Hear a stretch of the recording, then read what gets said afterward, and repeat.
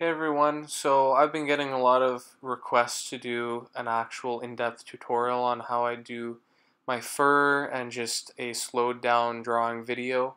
So I thought I would do that for you guys today. So right now I'm working on a current piece. This is of a leopard.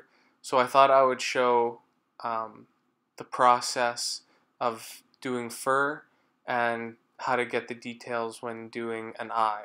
So today I'm just going to focus on how to do the eye. So there's many different ways to do fur. A lot of people just use an eraser, like a very fine eraser or maybe kneaded eraser, and they'll just erase white hairs over the part that's already been drawn in. But I found that that's what I did for many years, but I found I just couldn't get as much accuracy as I can with doing this. So what I'm doing is I'm actually scoring the paper or scratching the paper, leaving indents using a specific tool that I use. So the tool that I use is, I made it myself.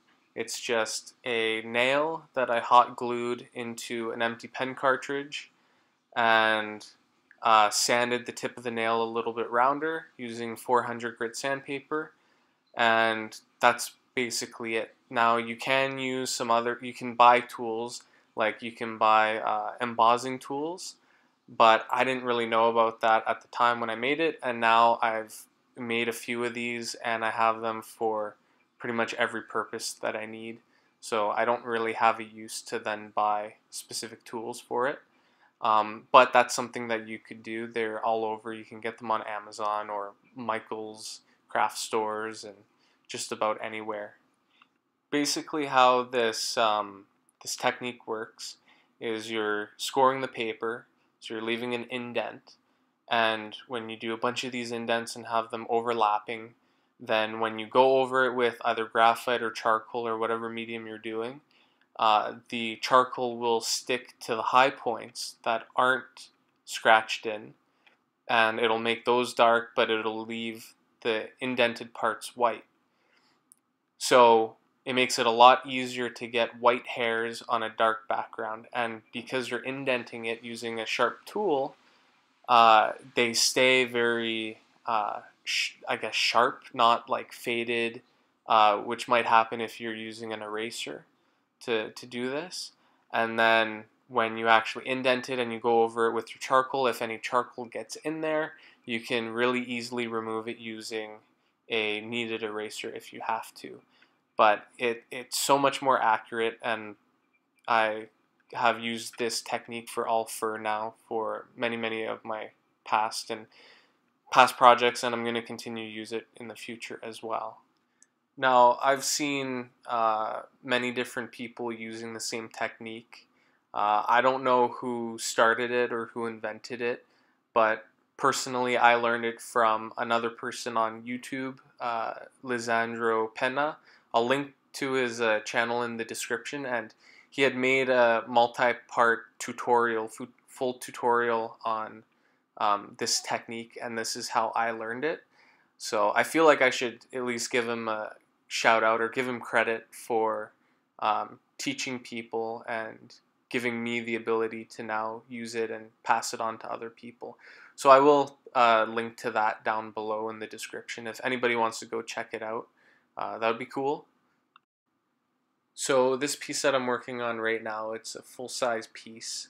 It's 24 by 36 inches. So it's pretty big. And basically the way how you want to do the fur is you have to understand fur direction. So you really do need a reference photo, especially when you're just learning how to do fur and this technique. You really have to pay attention to a reference photo.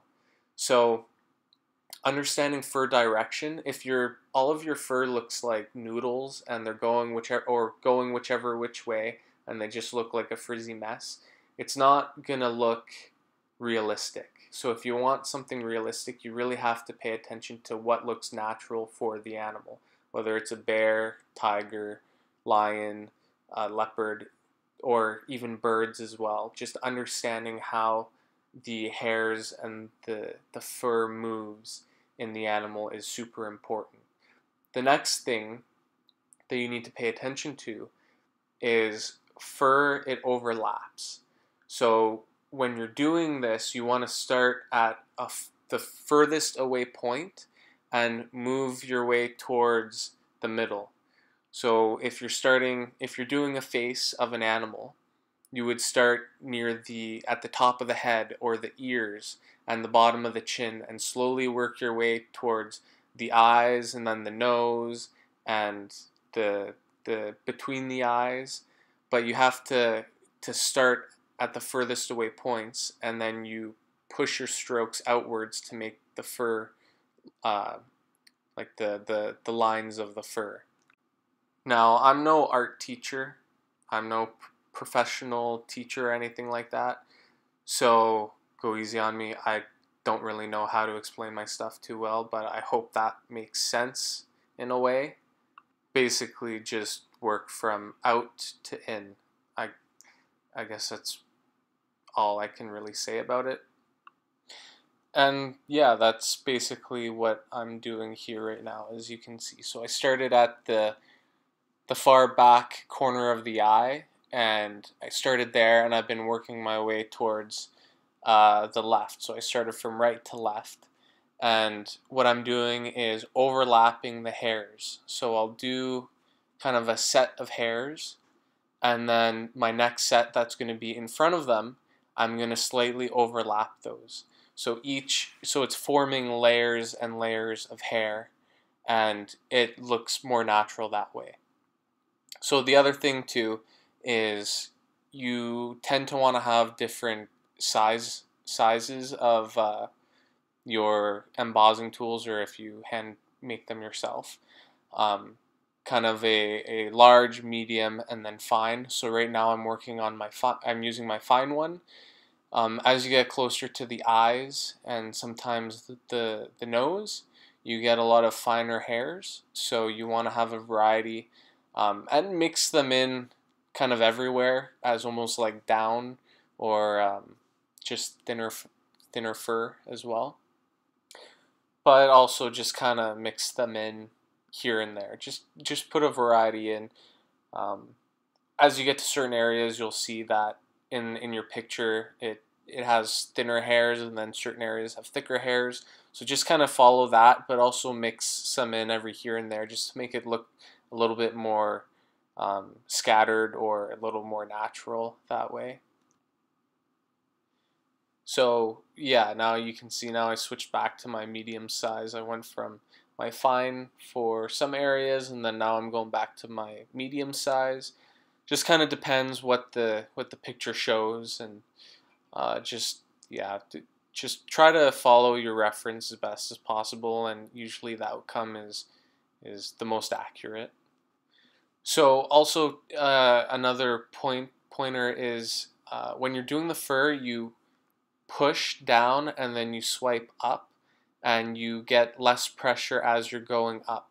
So it starts out at a wider base, and then it goes more narrow towards the tip to kind of do a natural taper. So you don't want to push with the same pressure all the way and then release your hand, or you'll just have a straight line that's the same thickness. You want a natural taper to the hair.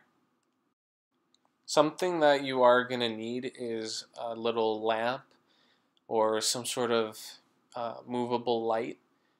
Because if you have just a standard light overhead, like ceiling light or just a window, you're not going to really be able to see your lines. It's just going to look like a blank page. You have to have your light at an angle. So I have my light down on the left, and it's angling up, so it's casting a shadow on all of my indents. So that's how I can actually see what's going on, the direction of the fur and how much I've filled it in. If it's just an overhead light or something behind you directly onto the paper, you're not going to see anything. So you do have to have a little lamp or something to cast the shadow. Also, don't be afraid to put a lot of fur. animals do have a lot of fur. So don't try and skimp out or think that, oh, well, there's already a lot there. Once you actually put the charcoal down, you're going to realize that there's a lot of empty gap, and it looks off. It looks, it just kind of looks weird. Now, you don't want to just go crazy and then flatten out your paper. You still have to leave high points, but don't go too light on the fur. Just make sure you put a decent amount. If you think that that's enough, well, maybe put a little bit more and you should be fine. Unless it is, like a bald spot or something. Just use common sense and, it'll work out. Okay, so now I'm working at the under part of the eye, and you can see I'm doing the layering. So I started out further down, and as I'm working my way closer to the eye, I'm overlapping the hairs, creating the layers. So I just do this all the way around the entire piece. That's what you have to do. I'm using the different sizes as well to give a little bit of variety, some thinner and thicker hairs, just to try and, make it look a little bit natural. But I don't think I have too much else to add for this part, so I'll just let you guys watch until the next section, and then I'll start talking again. So enjoy this bit. Oh yeah, just one more thing. Just wanted to say that I am going to be doing another tutorial on fur, but it'll be more medium to long fur. So it's a little bit different, but all the same sort of thing, so it'll be a shorter tutorial, but I am planning to do one a little bit later on. So if that interests you, let me know. Feedback would be great.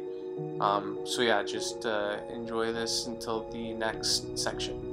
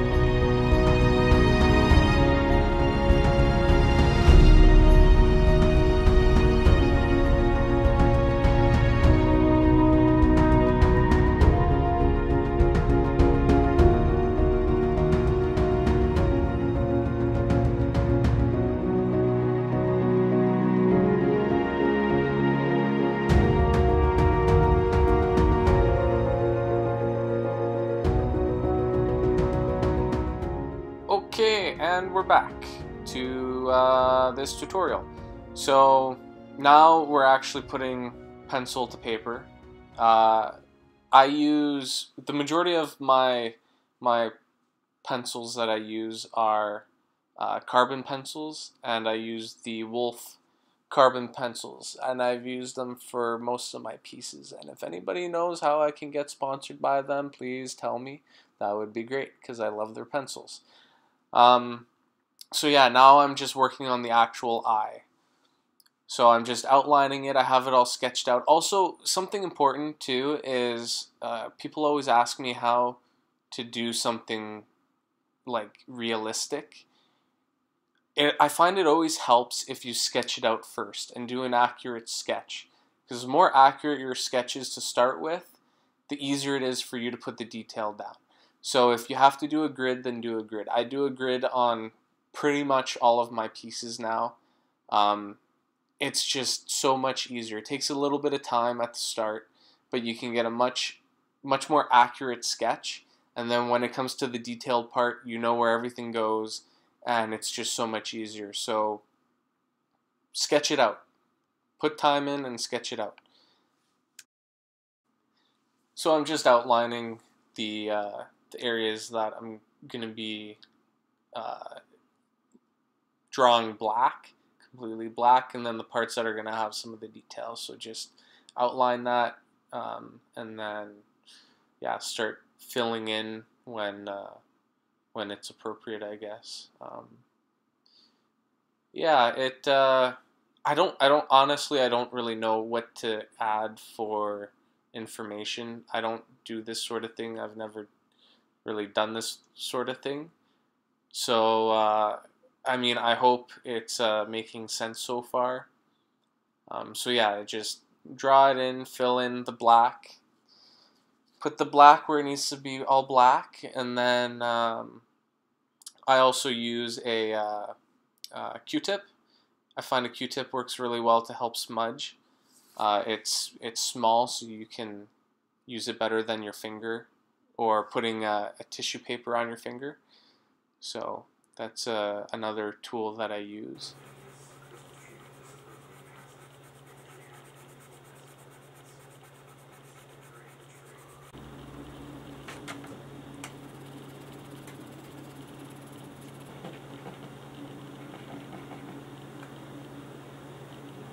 Okay, so now I'm just coloring in the iris using the charcoal with the Q-tip.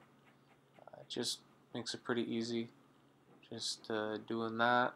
I don't know, pretty self-explanatory, I would say.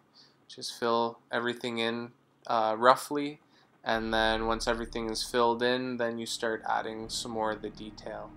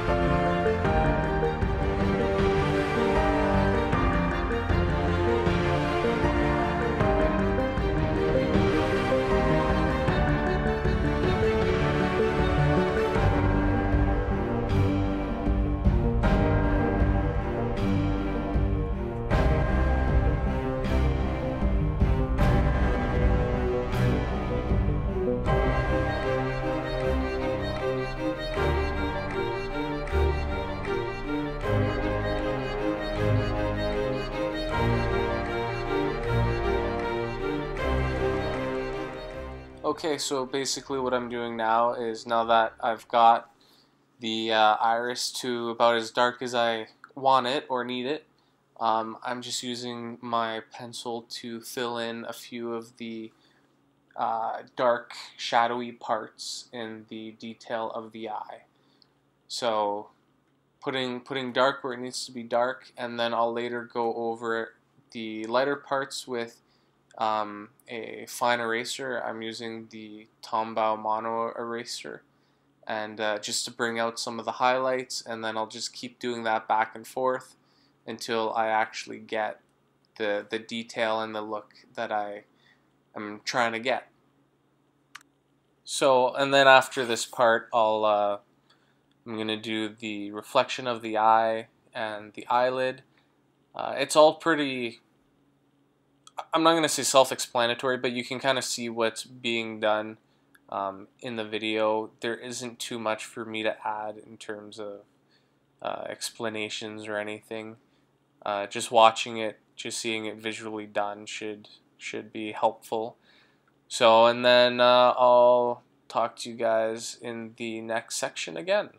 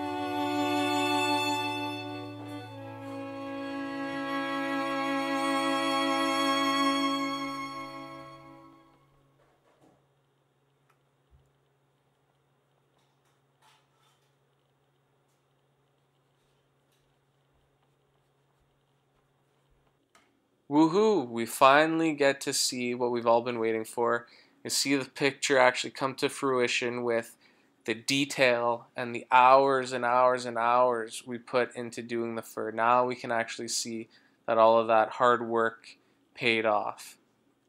So basically what I'm doing is uh, I'm using the tip of my pencil just to fill in all of the spots that are supposed to be dark, but the rest of it I'm angling my pencil very, very shallow so that I'm using more the side of the charcoal, more flat, so that it just kind of grazes along the tops, the high points. And I just do that across, the whole piece. Any area that I know that is dark, I'll fill it in dark first, and then I'll go over the rest around it with the pencil just going flat, and then I can add fill it in and use my Q-tip to shade it a little bit.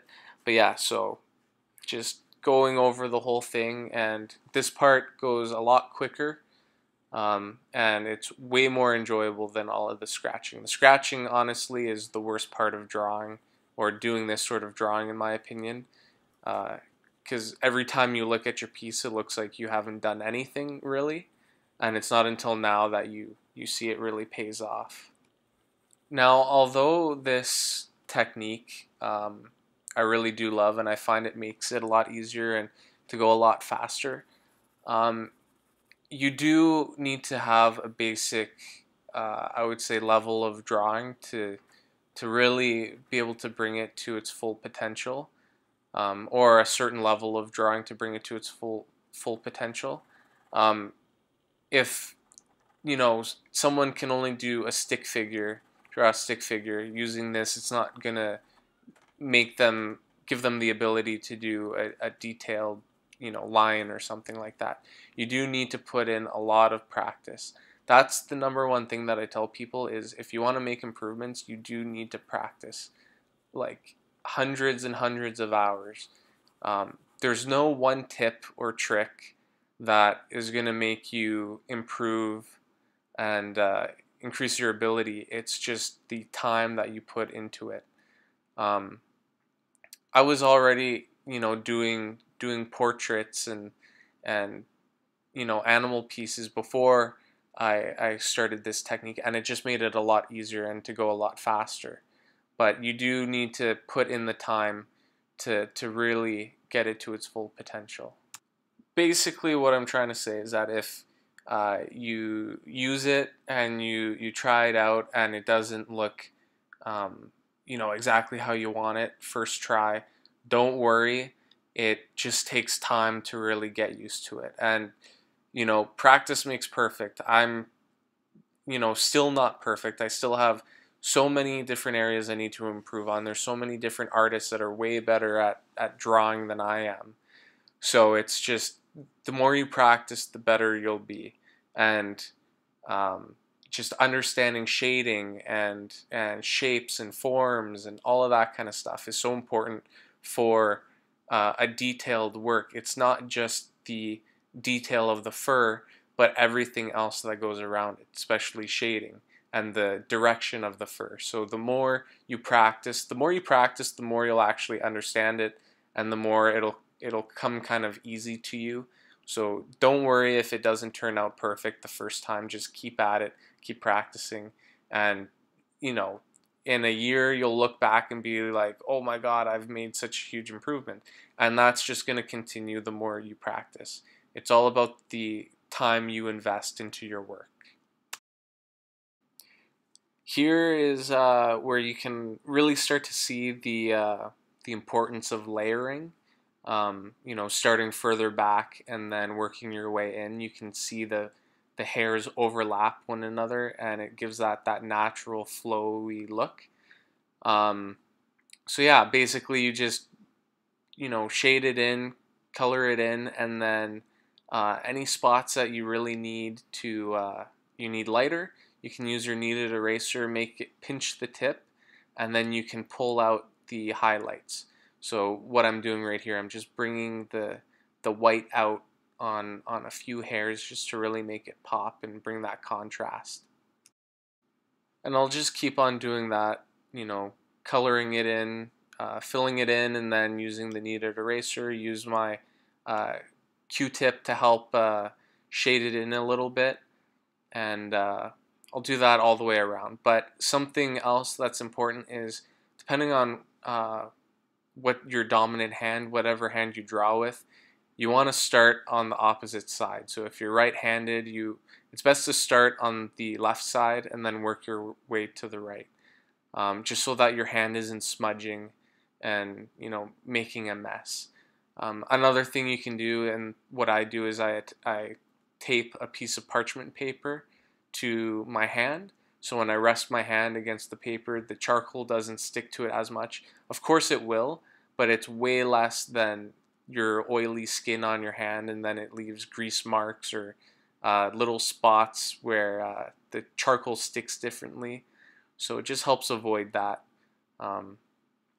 Yeah, I do that all the time, and it's something that you should really, it does feel kind of weird when you start, but you get used to it really fast, and it's so important to keep your artwork looking pristine, basically.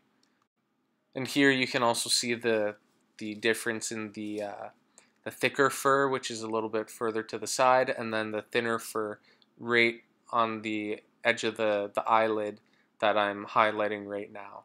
So it just gives a little bit of variety, and it makes it look a little bit more normal, I would say. So just pulling out the highlights and working my way all the way through. And then here again, you can really start to see the layering effect, where you bring the highlights out on certain areas to really highlight the layers of fur that are going on. Now, although I didn't film it, or I don't think I filmed it, all of the dark patches, it is fur, so I did use my black pencils to create little black hairs coming out over the white hairs. I did do that. I'm not sure if I filmed it, so just letting you know that I didn't forget about that part. Anyways, I keep doing the same thing.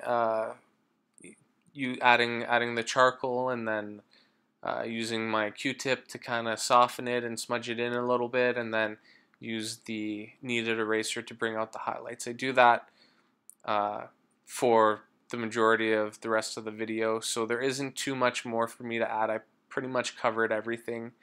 I can't think of anything else, but also leave comments if you have questions and all that. But I'll let you guys watch this, and then I'll come back near the end and just add a few more comments.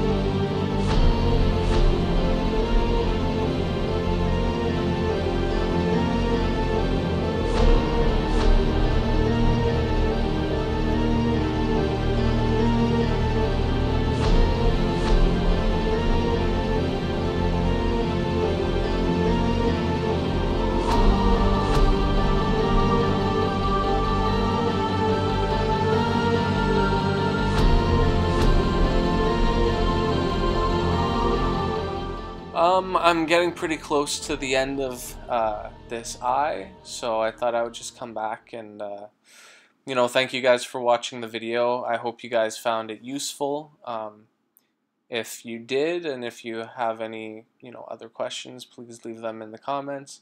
If you didn't find it helpful, well, not for everybody, I guess.